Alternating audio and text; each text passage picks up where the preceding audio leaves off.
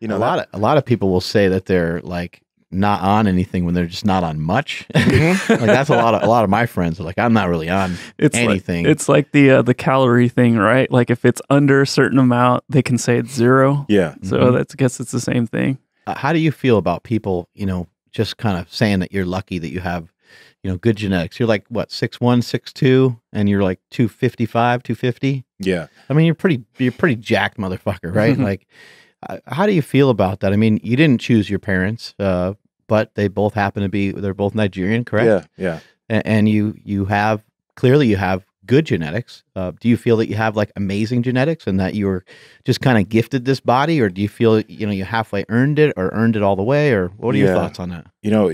So it used to really piss me off when I used to hear that, when I started getting on social media and started posting things up, and then people would they would say things about like, you're probably not natty, or you this and that.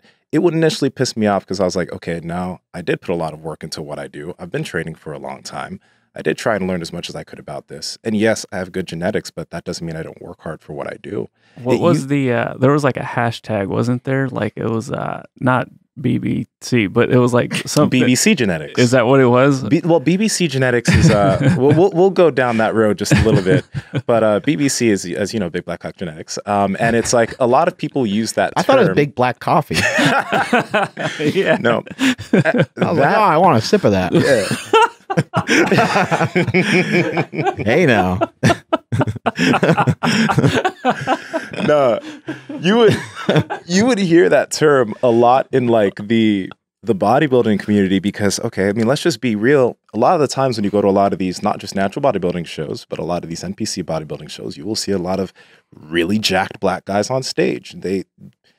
There tends to be a certain physique when it comes to the elite African American or African athlete that you see it. NFL NFL athletes and you see stuff. it on a basketball court. On You the see NFL it, fields. NFL field. Yeah, a lot of them are. I mean, there's a lot of white dudes that are in good shape and they're throwing down as well, but they're not usually like the guys that are like shredded. Yeah, there are some, but usually, right? Usually it's African American. Yeah, right? or it's LeBron James in junior high, and you're just like, what the heck is going on What is here? up with LeBron? He looks like a James? grown man. Exactly. Yeah. I've said before on this podcast that our version of LeBron James is Larry Bird.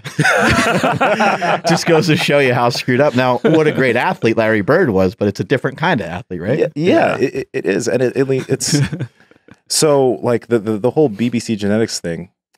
There was a time a few years ago where I was just like, it really annoyed me because I'm like, okay, yeah, this black person has great genetics, but you're kind of just like, you're saying, he won the show because he has those BBC genetics. And, at the end of the day, when it does come to progression in terms of athletics or sport, or school with individuals who have really high IQs and for some reason they seem to pick up on things much faster than other people, we don't look at that like that when it comes to sport. When we look at it when it comes to sport, it's like everyone believes that they should be able to achieve the elite of the elite. And if they can't achieve that, then it's because the elite of the elite, they're cheating or doing something. That's in sport. But when it comes to things in terms of like academia or someone who's extremely gifted at playing the piano, they can, for some reason at 5 years old, they heard something on the screen, they had a keyboard and they played it. Kid's right? a savant. Like seriously, but Gets praised right away. Exactly. But they have an innate talent for something, which then they work hard at and they become amazing at it. And I was lucky enough when I started weight training when I was 13, I got really, really big, really, really fast. And all the content that I put forward on YouTube, yes, I know that I look the way I look, but at the same time, I put the content forward with the intention of helping people get to their best potential. I've never said, if you take a supplement or if you do this or that, you can look like me or you can be as strong as me. But if you do things in this certain way, hopefully it'll help you to achieve the level that is going to be best for you. And you'd be surprised at where you can get, even if it doesn't look like me. Like, you know what I mean?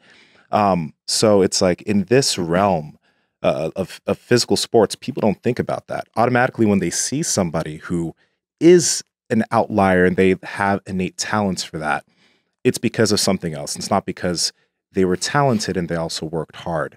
And I think it's very hard for anybody when they look at any type of sport to be like, they see something and someone doing something great. And obviously they want to achieve that, but maybe that's just like not where you have the most talent. It's hard to talk about and it's hard to hear.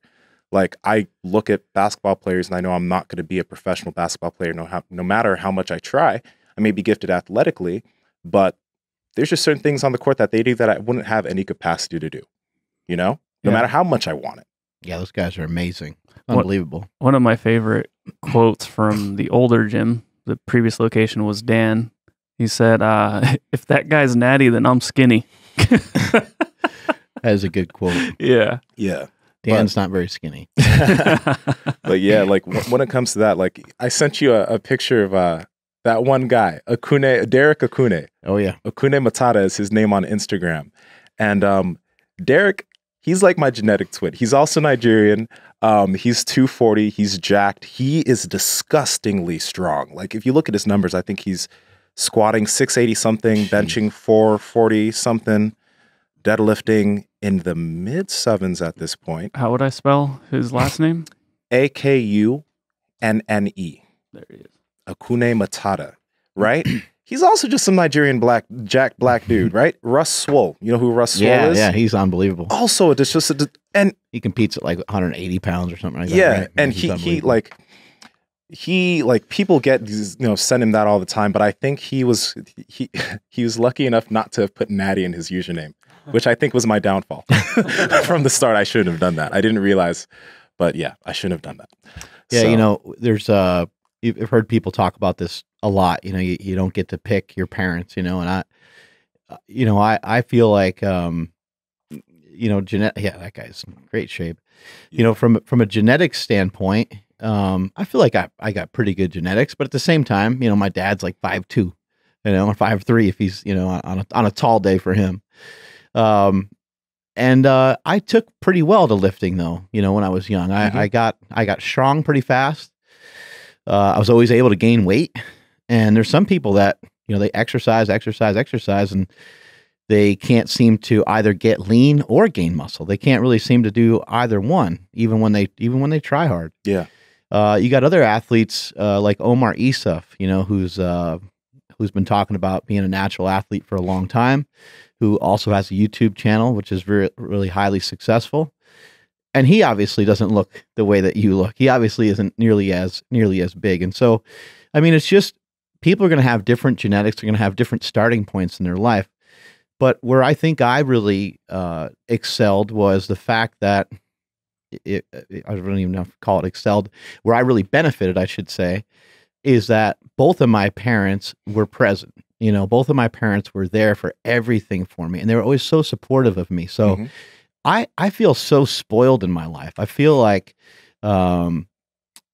people are always so excited and like, man, you worked your ass off. And I have worked hard. I have put in a great effort to do a lot of these things. But I also feel like I shouldn't really be that credited because I was born with a silver spoon in my mouth. And I'm not talking about like wealth. I'm not talking about that I came from, some family in England that was a kings or queens or anything like that. But I was really, really lucky. My parents were there for everything. They were supportive of everything. They supported me, whether I told them that I wanted to be a pro wrestler or a professional football player. Yeah.